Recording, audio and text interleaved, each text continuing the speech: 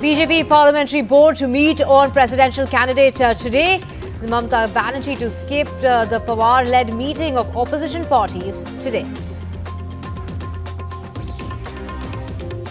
Army, Air Force and Navy chiefs to meet the Prime Minister on the Agnipath scheme today after 3 pleas moved in the top court against Agnipath. The centre moves top court saying here centre's view before taking a decision.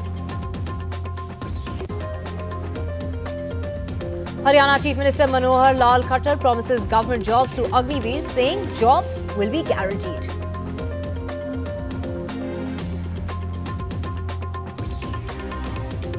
Rahul Gandhi summoned Badh Enforcement Directorate for the 5th day today. He's already been questioned for over 40 hours in a matter of 4 days.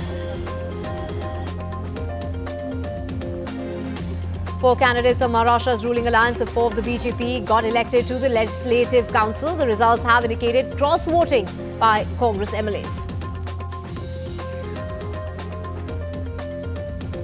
Flood havoc continues in the northeast. 47 lakh people are affected in 32 districts. Overflowing Barak River has now entered Silchar town. The Indian Air Force being roped in to join flood relief operations. While in Meghalaya,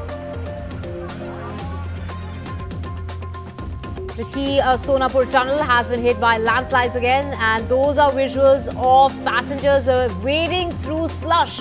Sonapur tunnel links Meghalaya to the rest of the northeast.